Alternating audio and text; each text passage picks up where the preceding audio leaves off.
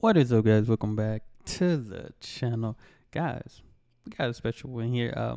We back on the metric system. I know it's been a minute, but I've been checking out some different videos with emergency vehicles and different things like that. And, I see the odometer, see the kilometers. And sometimes I even try to drive myself, and see if I know the difference. I think I can tell the difference a little when I'm driving. Kilometers versus miles per hour. I think when it comes to kilometers, at least what it shows is like 30 more, or 20, 30, maybe 40 more. But that's just what I see. That's the most I've used the metric system or trying to understand and trying to learn. But we checking this video out. But before we get into that, I do have a music channel. Y'all check that out if you got some requests. But mainly doing a lot of Swedish, a lot of Finnish, and some other different countries.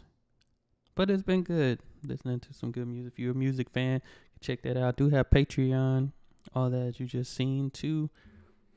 But we hear the metric system explained for Americans. So your boy doing a little learning today. Doing a little bit of learning.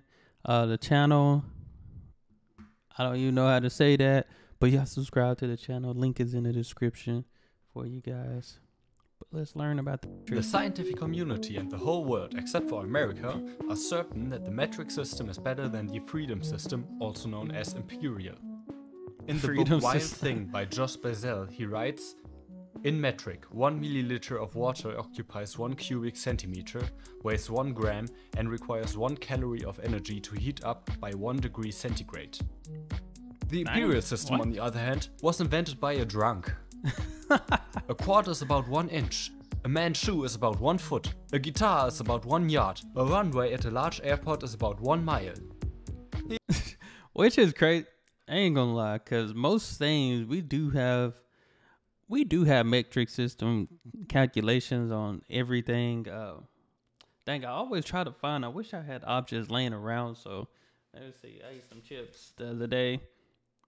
So see, we do have imperial and the metric system, because on this bag of chips, it has both on there. It has both. I got the ounces and the grams, stuff like that.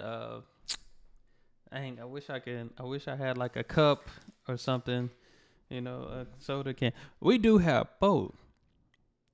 But I stopped this because I wanted to talk about the foot thing. I was like, it wouldn't make sense because everybody have different size. Everybody's feet are different. Somebody's foot is big, somebody's foot is small. So my foot might not be your foot. I wear a size 11, 12 sometimes, most time, between 11 and 12. So a person with a size 6 shoe probably couldn't get up to the same amount of feet as me. That's why it don't make sense. Yeah, that seems reasonable. And the conversions are even worse. 1 mile is 1,760 yards. 1 yard is 36 inches or 3 feet.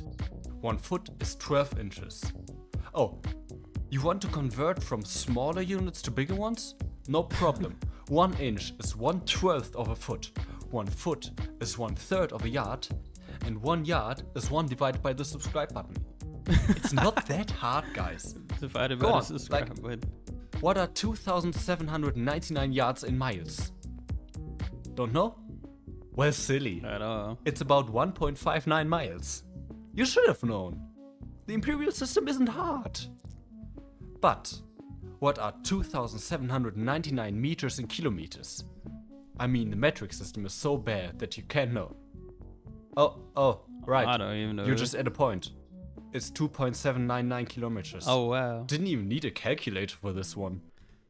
See, this is why I struggled a little bit, especially, I would say, in science, because math, we got little charts and stuff to help us, but science for sure struggled a lot. But math and science, both, I would say both of them. Shoot, I struggled with both of them until I got to high school, at least. But yeah, the metric, the things they don't be adding up correctly to me. And the funny thing is, here with the imperial, the Americans that hate on the metric system, even though it's without question superior to the imperial system, seem easier, doesn't realize that Americans also use a ton of metric measurements. Volts, megapixels, kilotons and megatons when it comes to TNT, the nutritional food labels with grams or milligrams as metric values, or the millimeter you use for the caliber of your firearms. That's right, your guns are tainted with Europe. Now with that out of the way, let's look at how the metric system works. More specifically, we'll talk about the Coherent International System of Units, or SI system for short. There are 7 base quantities in the SI system: time, length, mass, electric current, thermodynamic temperature, amount of substance, and luminous intensity. The first 3 are the most important ones for our everyday life measurements. Each of those quantities gets a base unit. Time is measured in seconds, length is measured in meters, mass is measured in kilograms because someone thought grams aren't as lit, current is measured in amperes, the amount of substance is measured in moles, and the brightness is measured in candela. So see, this is all these things. I feel like we got a lot more metric though. I can't say we got a good amount of metric more in science. But it's like it was going back. It was kind of in between both. Just because I feel like with math, they almost intertwine. But because we had these different charts, you know, if we looking at feet and all these different things like that, when you go to science, it was a little bit more metric, but then you thinking of your mathematic conversions, which was imperial for the most part, which was a struggle. That's why I feel like that's why I struggled, because it was like intertwined between both at most point. You might have a question, it might have metric system, you know. Then you might have a question, and it might have the imperial system. Like it was like an intertwine. I feel like we had to learn both, but we mostly learned a little bit more metric in science, math, not at all. But I feel like everything was still evolved, you know, surrounded with the imperial system. The temperature is measured in Kelvin, and you might scream, why not Celsius? And yet true, Celsius is widely used in our everyday life, but Kelvin is used in science, especially physics, more often. But they're practically the same system anyway, and we'll get to that. You can combine those base units to make way fancier units like the unit of force in Newton, or the unit of electrical capacitance, the farad. I ain't done this stuff in so long, man. My brain hurt looking at that. Units get too big or too small, and we don't want to write out too long numbers. Introducing prefixes. Those are one of the biggest reasons why the metric system is so much better than the imperial. I can't stress enough how awesome they are. Seriously, you just write something in front of a unit and it changes the number however you want it to. Your number's too big? Try scaling it down using the prefix tera. You can even do it with the fancy new units, like the newtons. The prefix system isn't hard to learn. The base is that it moves in steps of 1,000, except there are some extra at the beginning. Going up. Okay, I feel like I remember this. I think we did that. Yeah, we did. Okay, I do know these for the most part. Or I used to know these. I ain't been in school in a minute. But I do remember the deca, heto, kilo, omega. I do remember all these probably. I think we had a list of these in science class, though. In science class. We have the base with no prefix. Been 10 times larger than this is deca. 10 times larger than this is hecto. 10 times larger than this is kilo, 1,000 times larger than this is mega, 1,000 times larger than this is giga, 1,000 times larger than this is tera, and so on, all the way up to the newly added. I think we went up to peta. That was the most I remember. We might have went up to more. I don't. You might recognize some of those prefixes from kilometers, kilo, mega, giga, and terabytes, or something else entirely. So see, of course, it had 2022 up there. So I don't remember Yoda or Zeta or X, but I remember up to peta. That's about it. But we probably did up to Yoda. Kilometers, kilo, mega, giga, and terabytes, or something else entirely. Going down, we have the base with no prefix. 10 times smaller than this is deci. 10 times smaller than this is centi. 10 times smaller than this is milli. 1,000 times smaller than this is micro. 1,000 times smaller than this is nano, and so on all the way down to the fresh new prefixes ronto and quecto.